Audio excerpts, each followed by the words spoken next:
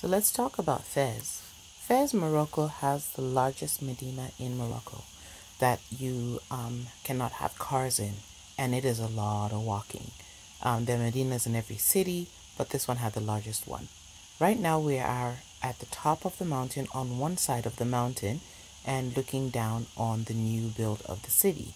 There's an old wall on the other side that we'll take a look at as we move around.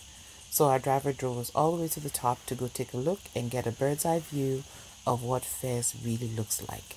Next, we stopped at the cooperative where they have ceramics, and it was beautiful. I was so scared I would break something in here.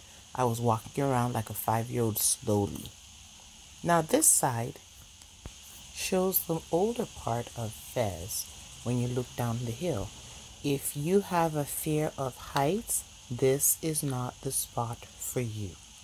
Yeah, this is not the spot. There's literally no guardrails or anything. This is the tannery. They have all kinds of leather products here. This is where they treat the leather, dye the leather. Everything here is done by hand. They bring the leather in by donkeys. You can see the dyes in the corner of different colors. There's the best leather in Fez, in Morocco over here.